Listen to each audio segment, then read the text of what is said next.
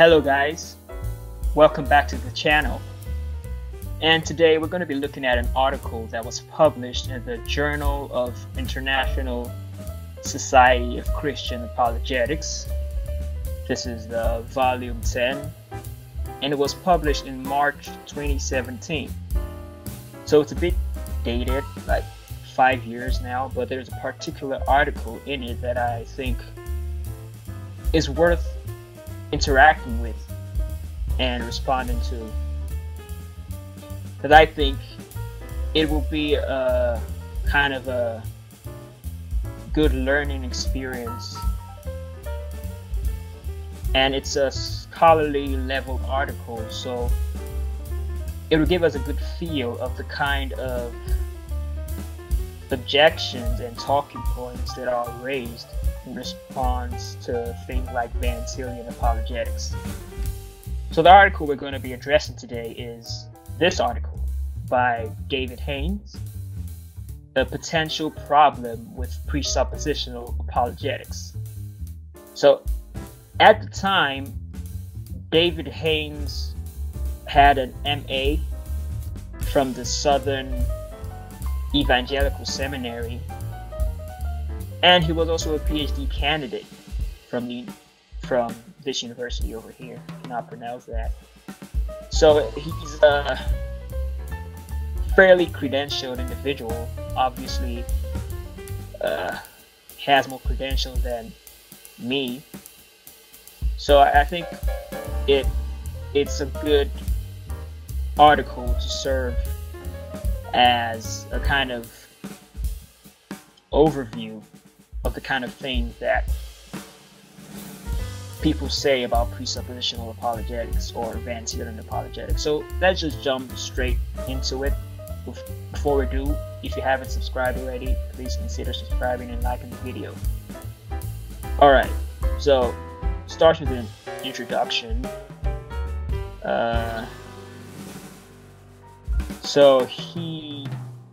Okay, let's just jump over here. He says, in this article, I will be proposing that there is a fatal flaw in the presuppositionalist position, specifically the position held by Cornelius Van Til. Alright, so that's good. It means it's relevant to me and to most viewers of this channel, because if you all didn't already know, I am a Van Tillian presuppositionalist. So I am interested in only the Van Tillian version of presuppositionalism, because there are a lot of versions. So this is a relevant article. He says, I will begin by giving a brief overview of defining elements of Van Til's version of presuppositionalism. This will be followed by an argument in which I seek to demonstrate that there is a seemingly insurmountable obstacle that plagues Van Til's presuppositionalism. I will conclude by noting some consequences that follow if my argument is successful. Alright, so that's the basic gist of what he's trying to do with the article. So let's see if he actually succeeds at that.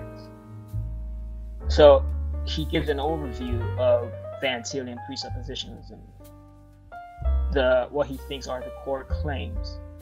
He mentioned that in order to know anything truly, in order to be able to arrive at the conclusion that God exists through a reasoning process, in order to ask a question about God, in order to create art, in order for logic to touch reality, in order for man to be able to intelligently use words, etc., and in order to even be able to think truly about innate and acquired knowledge, we must first presuppose that God exists as the ultimate ground of all things. On the surface, I see no problem with that. Yeah, so we could just move on. I think that is a claim that Van Tillians want to make. So he says, unless we presuppose that God... Oh. Yeah, that is one thing in this article. He has very long footnotes. That in and of itself isn't a flaw, but it kind of makes it hard to read. Anyways, that's just a little side note. And also, he doesn't give any direct quotes from Van Til. That's another thing we should note. He lists a lot of page numbers from Van Til's books, but he never gives any direct quotes. So I think that is also something we should keep in mind. So he says, unless we presuppose that God, that is the God of the Bible, exists, we will be unable to know anything truly, even the facts of science that may be discovered by a non-Christian scientist. Yeah, that's alright. So far, so good. He then goes on to say, this primary claim is founded upon the following principles. The presuppositionalist system of Van Til is based on the idea that there is no rational being that ever ceases to interpret the world which presents itself to it. Yeah, I think in one sense that is the case. Yeah, that is true. That's something that a Van Til will hold, that everyone interprets the world in some way. Right. He says this interpretation is based on a complex interpretative structure that determines how they understand the many phenomena that come into contact with them, including the meaning or significance they give to this phenomena. Yeah, right. So it's a kind of interpretative priority that is given to any form of thought. Right. So far, so good. Another long footnote. A whole page of footnotes. Wow. Although there are some important things in the footnotes, but we'll get to those eventually. Another foundational principle of Van Til's presuppositionalist system is the claim that there is no neutral, common, or unbiased position or ground from which human beings may interpret the phenomena we find in this world and dispute among themselves in order to discover the truth. And this, I think, is the fundamental position or claim which leads to his error, and that error is propagated throughout the rest of the article.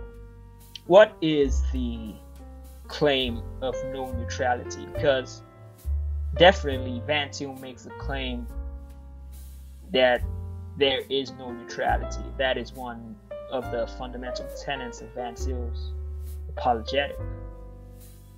But it is a principle, it is a thesis that is made in the context of apologetic discussions. So what Van Til is trying to say is that there is no neutrality when it comes to the claims of Christian theism. So if one wants to engage an unbeliever, there is no common ground epistemologically between the Christian and the unbeliever, because they have different worldviews by which they interpret the world. So when he says that there is no neutral position from which human beings may interpret the phenomena we find in this world, he seems he is taking the no neutrality principle that is meant to apply within the realm of apologetics and extending it to apply to everything, to every phenomenon we find in this world. It just seems like a subtle bait and switch, but it has fundamental implications. He's overextending the scope over and above what Van Til actually meant. To claim that there is no neutral ground from which we can interpret the phenomena we find in this world. It is also difficult to know what exactly he means by this. If it's just a consequence of his earlier statement that all humans interpret their experience, if we take it in that way, then perhaps he's correct, but then nothing of interest follows from that. But we can see what he means because he clarifies in the next sentence. He says, there is not, therefore, some common or neutral ground between the different interpretative schemas from which we could judge these interpretative schemas. And see, that's the problem. Van Til's neutrality principle applies in the realm of apologetic discussions. It doesn't apply to interpretative schemas or what some have called conceptual schemes as a whole. It follows, therefore, that human beings must always and necessarily interpret everything from within some interpretative schema. Though that much is true. I think everyone has a worldview, and that worldview informs how they interpret the world.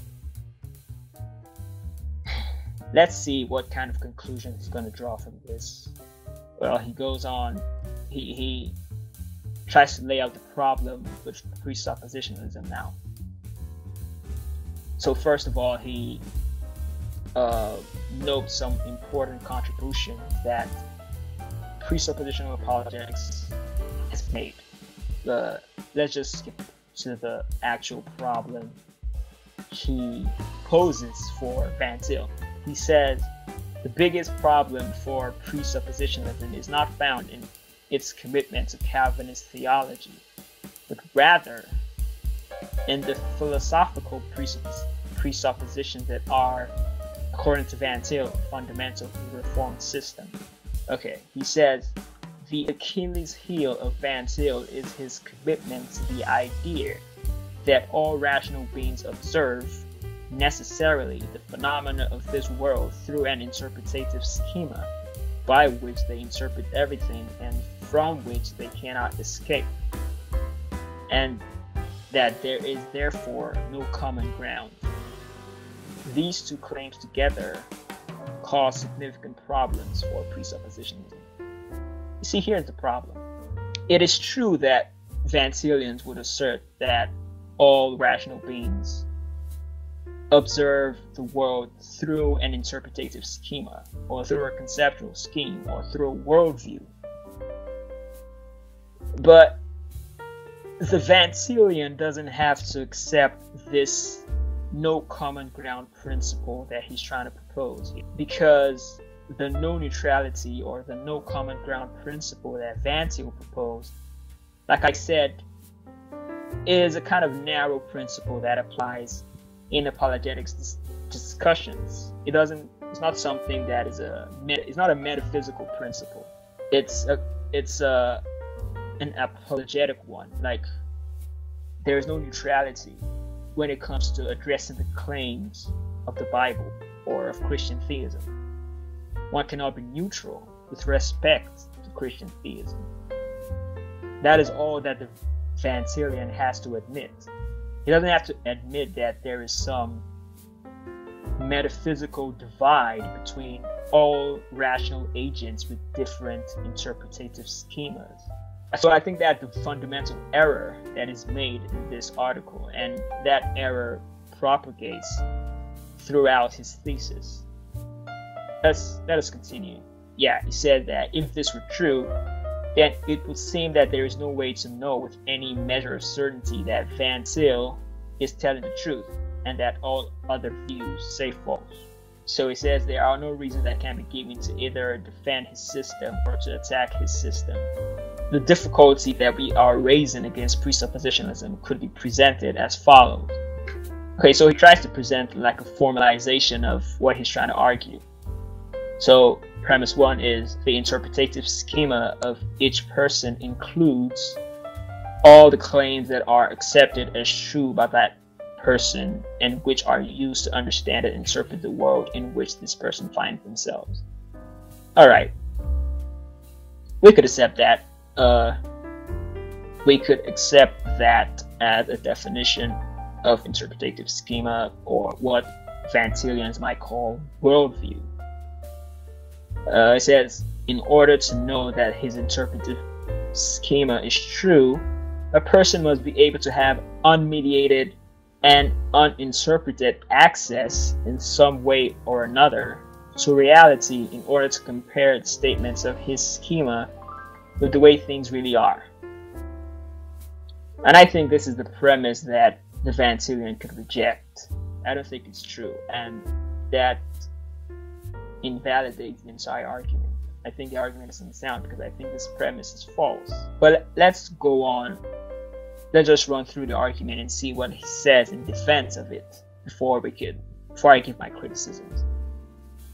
Premise 3 is that if a person interprets all of reality through his interpretative schema, then he cannot have unmediated and uninterpreted access to reality in order to compare the proposed truth claims of his schema with the way in which things really are.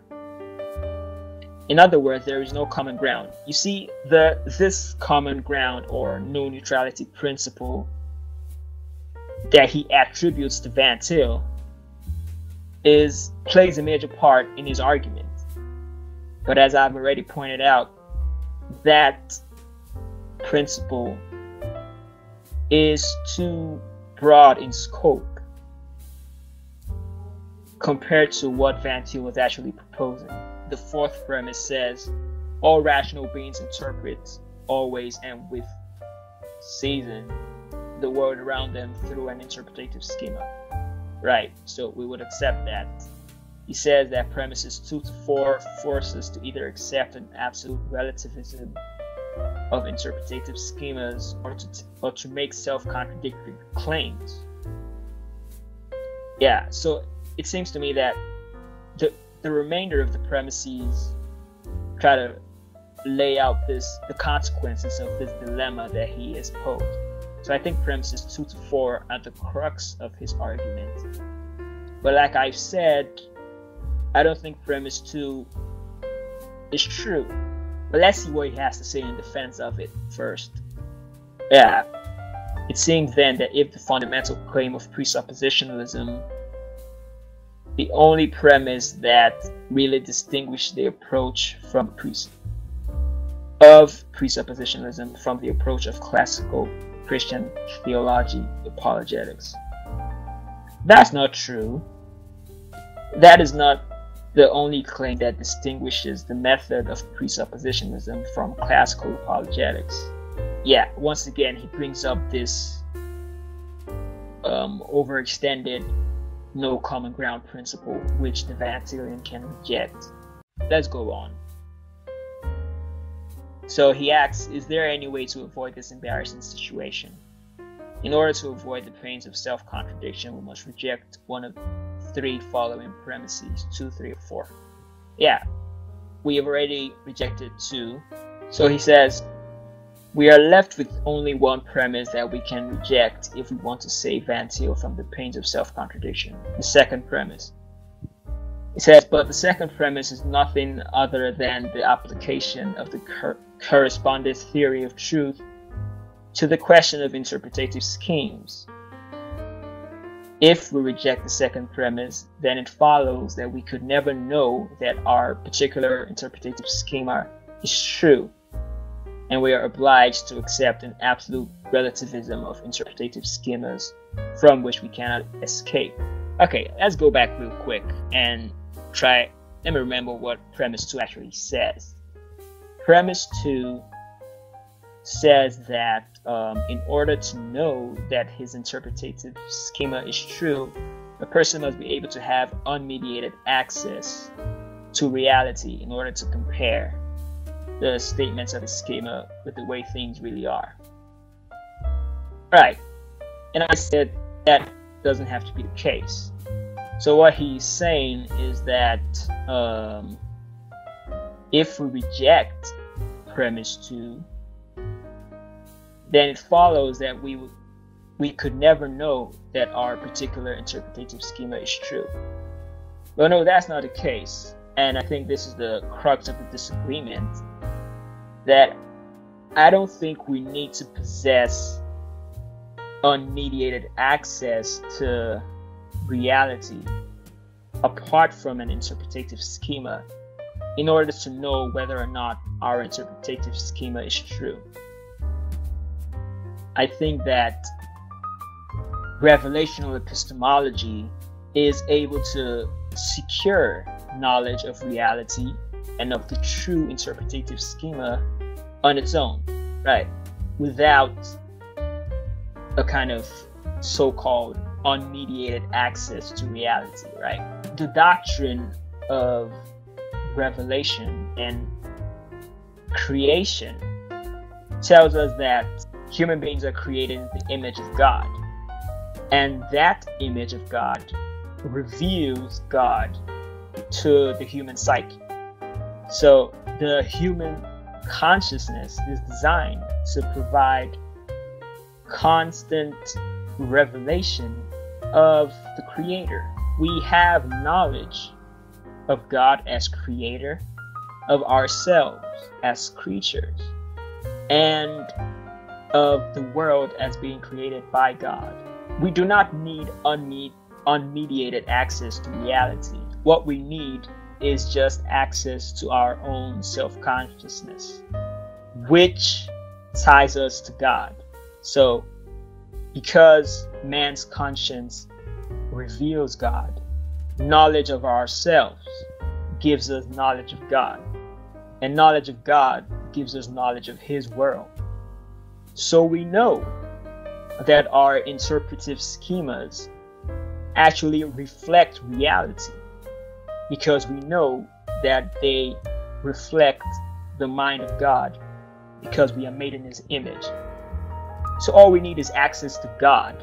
Epistemic access to God grants us epistemic access to reality. So our knowledge of the true interpretive schemas is provided by revelation.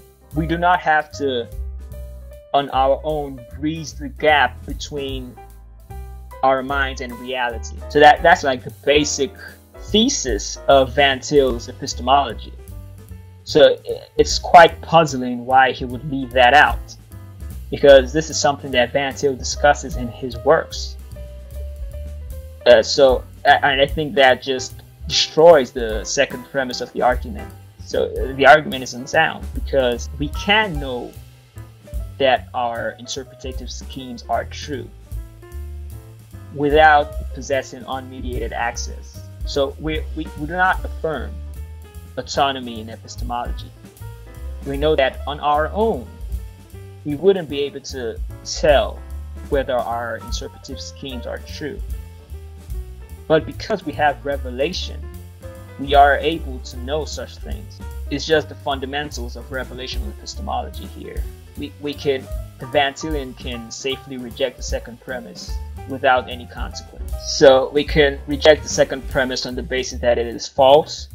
We do not need unmediated access to reality in order to know that our interpretive schemes are true. Yeah, so I think that deals with the major argument he's making in this paper. But I also think that one misconception that the author has is that there are various interpretative schemes. But that's not the case. There's only one, or I think it's more accurate to say that there are two interpretive schemes in actuality. We have the divine interpretative scheme, and we have the human interpretative scheme, which is a reflection, a kind of analogical reflection of the exhaustive and comprehensive and archetypal scheme that God possesses. And so all human beings have the same interpretative scheme in a sense. So let me clarify that. What we want to say is that there are various interpretative schemes because everyone has different beliefs, right? But these schemes are variations on a more fundamental interpretative scheme, which is the Christian scheme, right? Because everyone is made in God's image, and so everyone possesses knowledge of the Creator, and all our conceptual schemes are designed in the same way, but experience and things like that conditions us to possess various other beliefs which flesh out this generic conceptual scheme. that we have. But this generic conceptual scheme is what enables us to have knowledge of the world. It is this unity of conceptual schemes that allows things like communication to be possible, and language, because we possess the same conceptual scheme at the most fundamental level. We are able to understand each other because our concepts track one another and track reality. And so I think that is a mistake that he makes here, because he mentioned that there are things like the Islamic interpretive scheme or the atheist and things like that. Well, in theory, there are such things, but in practice, there's only one interpretive scheme, which is the Christian scheme, which is the conceptual scheme that God created all human beings with. And so I think that does it for this article. It's a fundamental mistake that is made even at the scholarly level.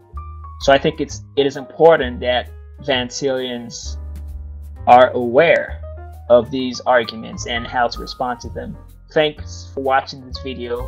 Please like and subscribe, and I'll see you all next time.